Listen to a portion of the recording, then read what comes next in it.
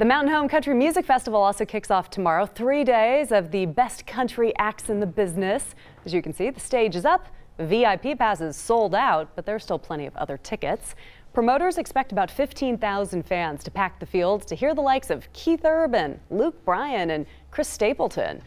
This year, there are fewer restrictions on alcohol. We've made some changes to the festival this year. Instead of beer gardens, it'll be a walk-around event. And ticket sales are up, so we're really looking forward to a great crowd. The Mountain Home Country Music Festival is in its 3rd year. It's held just 30 minutes northeast of Mountain Home. This year, 20 performers will take the stage over those 3 days.